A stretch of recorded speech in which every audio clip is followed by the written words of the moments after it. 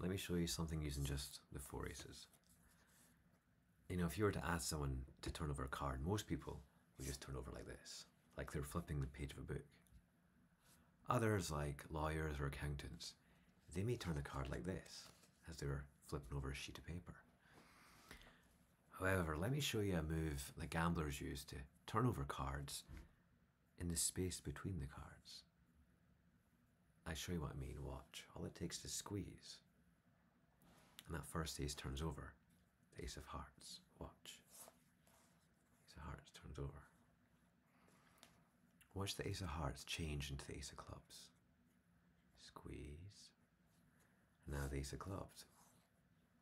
Turn face over. I'll flip the ace of clubs down. Let's go for the diamond this time. Just squeeze. Now the diamond. That's 3 aces down, 1 more remains. But watch though, if I don't do any moves, you can see each ace is face down. That's 1, 2, 3, 4 aces. Watch the ace of spades. Squeeze. Turns over.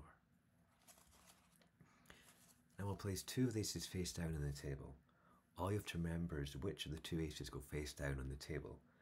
I won't name the aces, but to make it easy to follow, make them both the same colour. Okay, so the first one is the red ace. The second one is the other red ace. All you have to do is tell me which one is the diamond. Is it the top or bottom?